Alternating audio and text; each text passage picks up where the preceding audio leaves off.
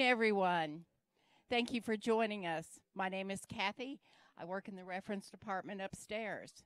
Before we get started, I'd like to mention there's a little table outside by the door that has some questionnaires on it. If you take a few minutes and fill them out as you leave and then put them in the box, that would be great. It does help us for future programs. Today, we have Ozark Bronze Bell Ensemble. They've been with us, 10, 12 years, minus COVID pandemic time. We have a full house today. I am so grateful to see every one of you.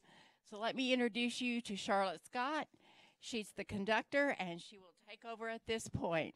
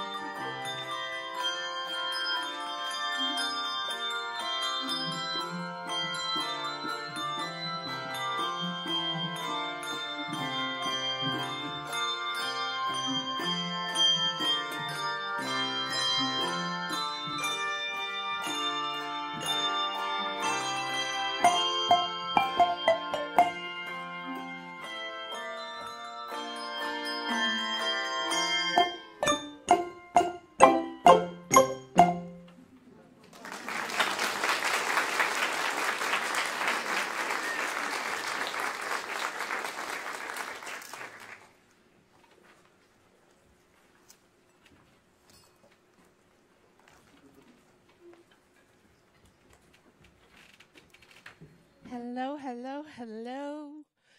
We are the best bell choir in spitting distance. And it's Christmas time. So I can't think of a better tune to start our holiday concert with than Christmas Bells, arranged by Sandra K. Tucker in 2016. It sets just the right tone for a fun afternoon of holiday cheer. We are so glad you chose to start your Christmas celebration with us. Our next piece isn't quite as perky, but it's equally fun to hear. This dynamic setting, which is based on an old English folk tune, because aren't they all, moves from intimate to majestic with colorful harmonies and the optional, but it's never optional for us, because more is better, use of hand chimes, thought by some scholars to date back to the Middle Ages, because don't they all? Kingsfold is a folk tune set to a variety of texts in England and Ireland. You may know the tune by some of its other arrangements, such as All You Who Seek a Comfort Sure. Can you hear it in your head yet? I heard the voice of Jesus say, O Lord my God, I thirst for you. This version is a fantasy on Kingsfold, arranged by H. Dean Wagner in 2000.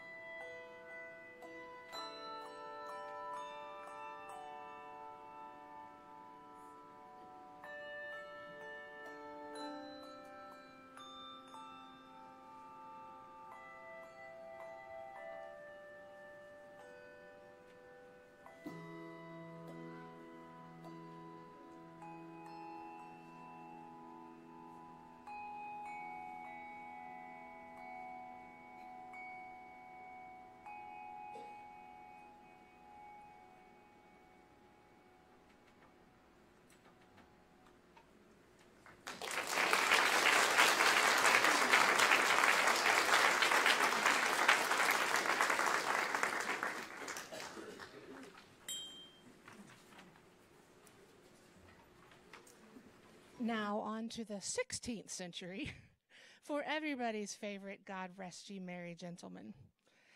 The song tells about how Satan has laid humans astray, but by staying merry, which meant mighty back then, gentlemen and women may remain in the peace and happiness that was brought by the birth of Christ. The moral of this story is not gloom and doom, but comfort and joy. See what I did there? That makes it the perfect tune to go door to door sharing with your neighbors. So the next time carolers stop by your house, don't shut the door like I do. Open it wide and picture that nativity scene. See the excitement of the shepherds as they realize what an important moment they are witnessing, and wait patiently for the arrival of the learned men from the east, searching for signs of wonder foretold. Look up for the star that they charted and followed for so long, and see the looks on their faces when they saw that beautiful child for the first time. Imagine holding those precious gifts fit for a king. Cynthia Dobrinsky's 1986 arrangement of God Rest Ye Merry is our way of sharing some good tidings with you this season.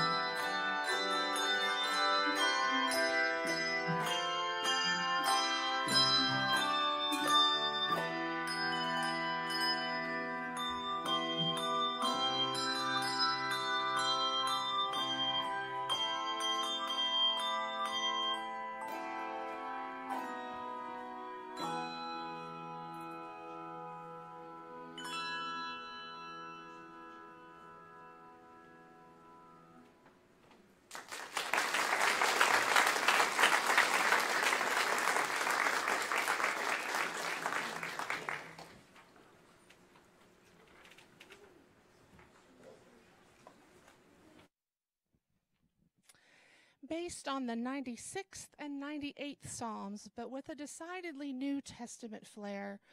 Joy to the World tells the story of life on earth after the coming of Christ. It reminds us to make room in our hearts for the King and to sing of his greatness. Repeat the sounding joy, repeat the sounding joy. That's why we're here with you today to share the good news and our music. The first few measures start delicately, with individual bells combining their sound to become a joyful chord. Then the tune comes in and it's supposed to be played spiritedly. We'll let you decide. Feel the excitement build as more and more bells are added and the tune becomes just a bit more complicated. In a way, this piece is easier because there are no sharps or flats. So the challenge becomes to make the reader or listener feel what is written on the page. The middle section is supposed to be mysterious. Watch out for the fog building on a cold morning. When the tempo picks up and the volume increases, see the smiles of people throughout the generations sharing their faith with one another. In a world of instant exposure, fame, and gratification, remember that this is what real joy looks like. Joy to the World, arranged by John Benke in 2012.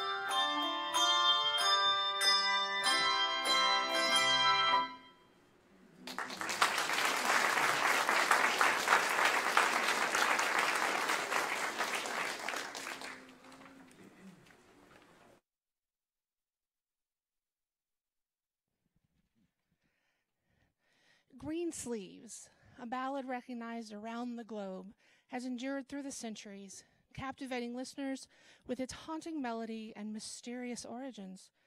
Its timeless beauty has been reimagined in various genres, including classical, pop, and folk. The earliest known reference to green sleeves dates back to 1580 during the reign of Queen Elizabeth I. Many legends surround its creation, the most popular being that it was written by King Henry VIII for his lover, Anne Boleyn. However, historians mostly debunk this theory, as the style of the song aligns more with the Elizabethan era after Henry VIII's death. Facts, boring facts. Besides being an influential monarch, though, Henry VIII also was a talented musician. They might not have taught you this in school. He was a composer and a poet. He played several instruments, including the lute and the organ, and is credited with composing several songs. His interest in music and the arts and his tumultuous love life have often led to speculation about his authorship of various works, including Green Sleeves. The tune is also used in the Christmas carol What Child Is This?, written by William Chatterbox Dix in 1865. The lyrics were changed to depict the nativity of Jesus Christ, a stark departure from the original theme of unrequited love. It's a testament to the song's versatility and the enduring appeal of its melody. Jason Krug's 2017 arrangement of Green Sleeves adds a new level of excitement to the holiday hit.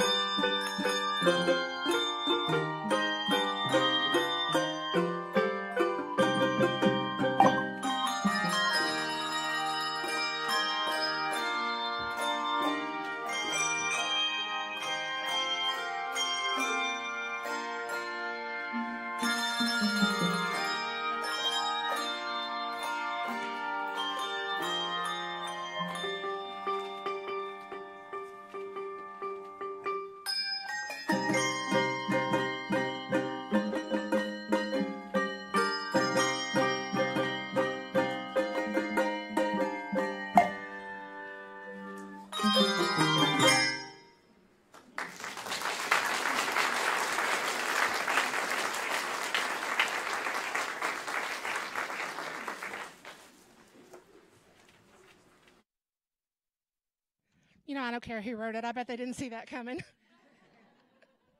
I don't know if they're pleased or not, but that's where we are. We are at our halfway point, which means I get to thank you all for coming here. We are so lucky to be in a community that has such a beautiful library, that has such a beautiful system, that can invite all of these strangers to come in and unite over their, hopefully, love of handbells, but if nothing else, their love of a free concert on a beautiful day. If you're not familiar with handbells, today is your lucky day, because I've got 12 of the most talented bell ringers in spitting distance who would be more than happy to tell you all about it. We do this for fun. We do this for glory. We do not do this for money, but it is very expensive to do what we do. We are a 501c3 charity. We raise money, but we do not charge for concerts. So thank you for coming and reminding us that that's the way music is supposed to be. If you do have any questions, want to be a part of our organization, like everybody else, we have a Facebook and a website which are moderately moderated. Feel free to interact with us and let us know you're out there. If you play bells and want to get better, come talk to us. If you have a church that wants to host us, come talk to us. If you just think we're very attractive, come talk to us, because we're just so darn glad to be here. Thank you so much. We're going to perform the same concert, in case you just, well, with different mistakes and different ad-libbing, but basically the same conversation next Sunday at Rolling Hills Baptist Church at 3 p.m., and we're very grateful to Rolling Hills. They are our host church and provide us space and some equipment, so we're grateful. So feel free to come to that. And then if you're from Fort Smith like I am and want to hear bells in the River Valley, we'll do that the next Saturday at 4 at St. John's Episcopal, and that's all on our website. Our next piece has a lot of history, and it's not all that pretty. Coventry Carol is a reference to the massacre of the innocents, an event described in the Gospel, bless you, of Matthew. In it, King Herod orders the execution of all male children in Bethlehem under the age of 2. The story goes that Herod did this because he heard of the birth of a baby who would become the king of all the Jews, news that was relayed to him by the Magi. Yet Joseph, having been warned by an angel, escapes Bethlehem with Mary and the newborn Jesus to Egypt. The song, then, is a lullaby, supposedly sung by the mothers of Bethlehem to their doomed sons.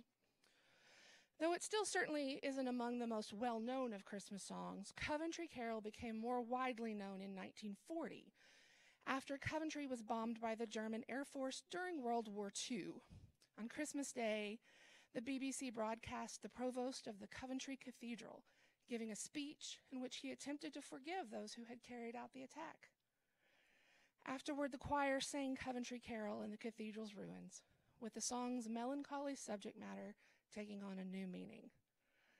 This 2013 arrangement by Keith Burt, with its haunting minor key and unexpected meter changes, will remind you of how much we have to be grateful for this holiday season.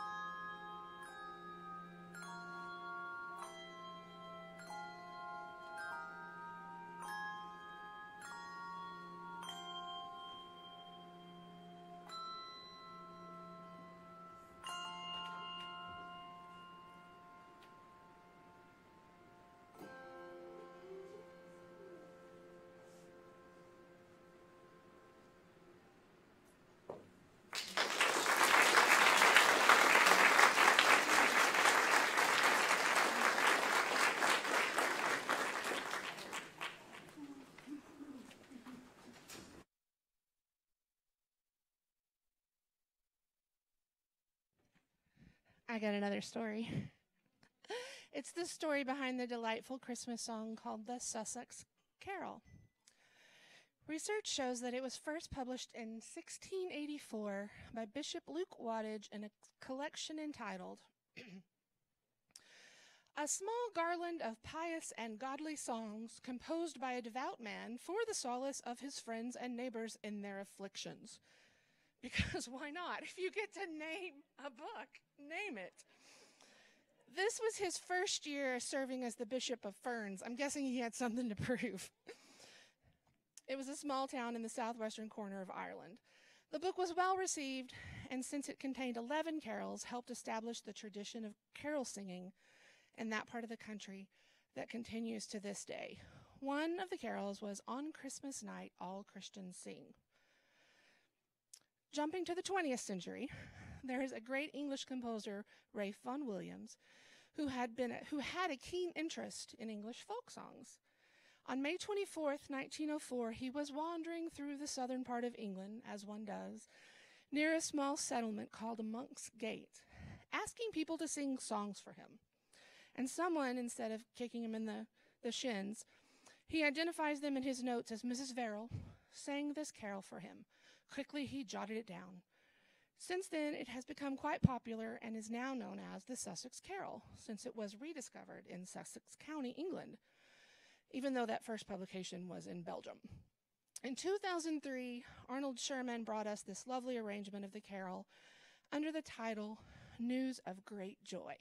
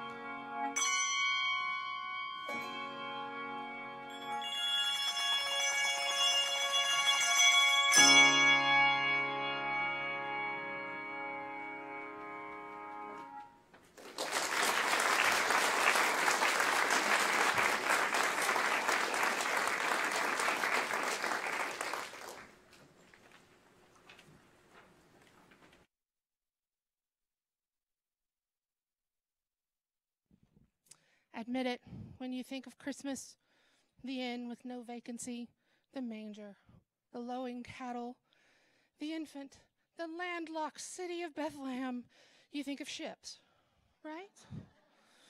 As it turns out, there are no boats in any of the biblical accounts of Jesus' birth. The Jews of Bible times, in fact, were generally quite terrified of open water.